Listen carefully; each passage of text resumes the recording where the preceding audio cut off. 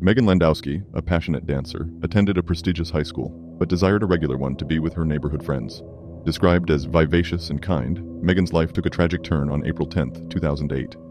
After leaving a message for her mom, Meghan was bound with tape and brutally stabbed 43 times in her home. The investigation revealed signs of assault in her bedroom before she ran downstairs and was killed. Meghan's stepfather, Chris Short, reported the crime to 911, implicating a Navy tech named Robert Hickey who had sexually abused Meghan. Despite surveillance footage and computer searches, Robert's DNA did not match the crime scene evidence. A unique DNA test pointed to an African-American killer, leading the police to focus on a camp counselor close to Meghan. However, subsequent DNA tests cleared him.